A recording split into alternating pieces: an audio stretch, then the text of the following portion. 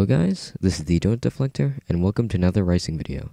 Today we'll be taking a look at Chicago95, a total conversion kit for XFCE and Xubuntu alike.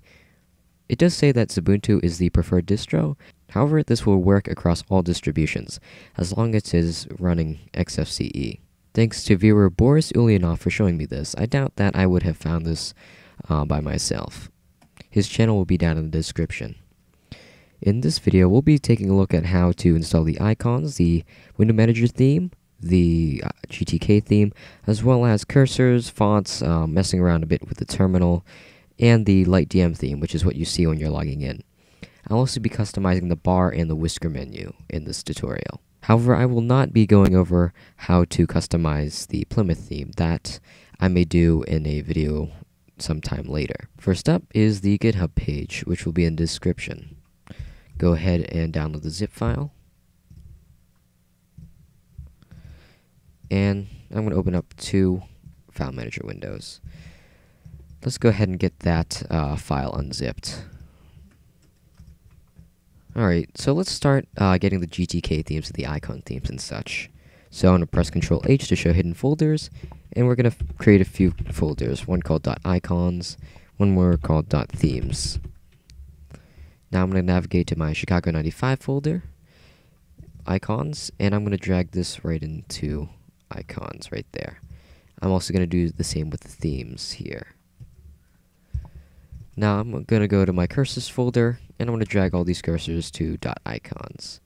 Let's go ahead and change those things right now. I'm going to go to the whisker menu, settings, appearance, and change this to Chicago95. I'm also going to do the same for icons. I'm going to go next to Window Manager and get my Window Manager theme up and running.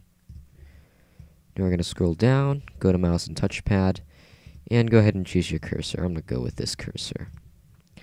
Alright, so we already have quite a bit changed already. The next thing I'm going to do is just change the background. Of course you can use any wallpaper you want, but for the authentic feel I'm going to change it to a solid color. So right click on your background, desktop settings, style, none, under solid color. Go ahead and enter this hexadecimal 008080. And it gives you this sort of teal looking color. Next up is installing the fonts. I'm going to go ahead and make another hidden folder in my home directory. It's going to be called .fonts. I'm going to navigate within that and make another folder called TrueType. Navigate within that, and I'm going to go to the fonts folder here and just drag right in. Alright, I'm going to open up the terminal and update my font cache. So sudo fc-cache space -f-v. V will print to the terminal. And I'll let that run in the background while we get other things done. Let's go ahead and change some things with our terminal. The first thing we're going to do is get some output text going.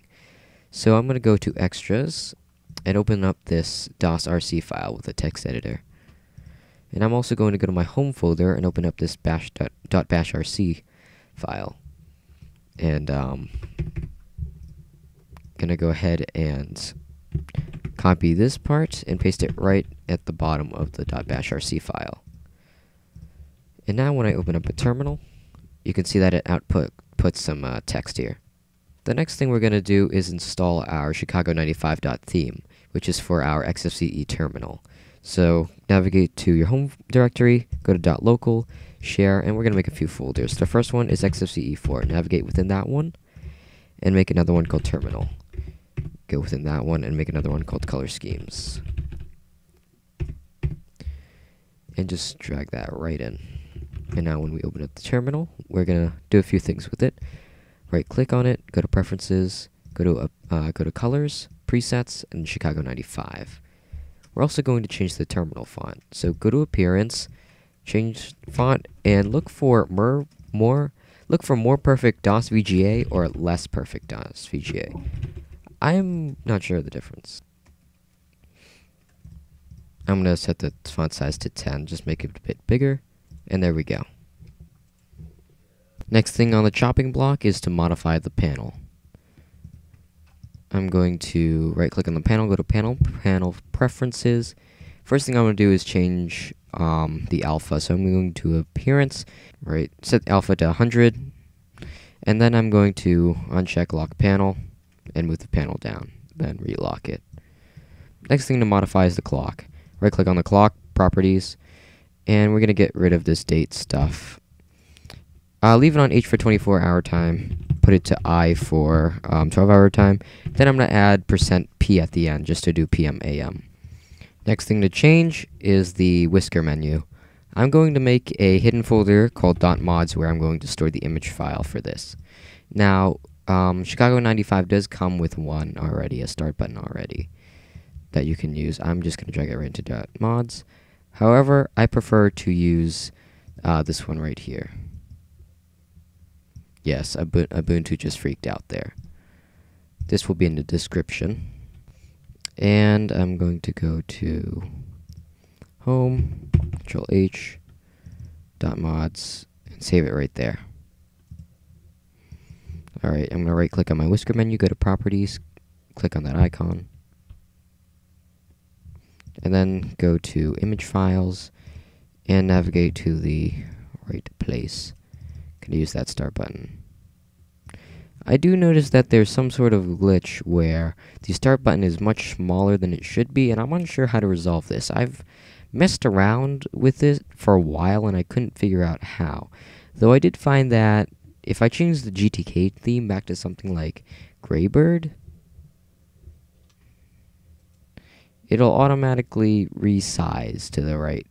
Yeah, I think the only solution to this is just use a different GTK theme. I would use Raleigh because it looks closest to that 195 look, and it does kind of remedy the issue of the start menu. Other than that, I'm unsure how to fix it. Alright, on to the next thing. We're going to go ahead and get that LightDM theme installed.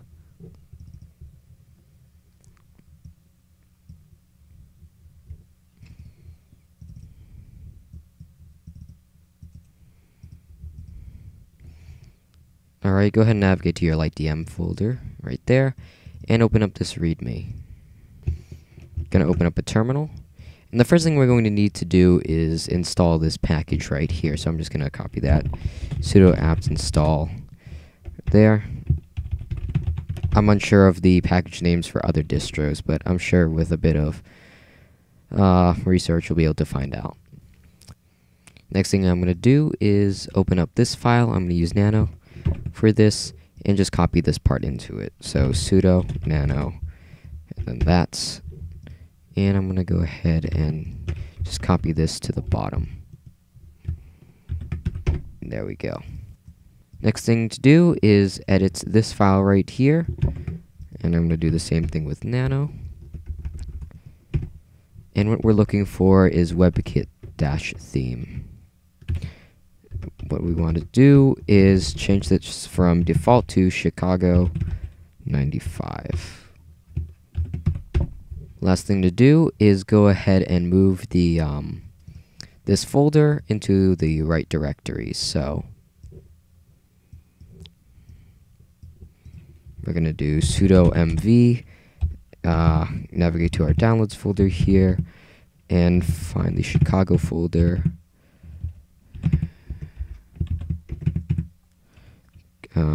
It should be LightDM, Chicago95, and then we're going to move it to user share LightDM-WebKit, and then themes. And there we go, it's moved. After restarting your computer, once you log out, yes, it's derping out a bit, you'll be able to log in using this, which is pretty cool. So that's the LightDM login thing. And there we go, there's our desktop. Anyways, guys, this was Chicago95. Thanks again to Boris Ulyanov for showing me this. I think it actually looks pretty nice, although that one problem right here is it's a bit annoying with the start button being way too small. But other than that, it works pretty well and is pretty faithful to Windows 95. That's all I have for you guys today, and I'll see you guys in the next ricing video.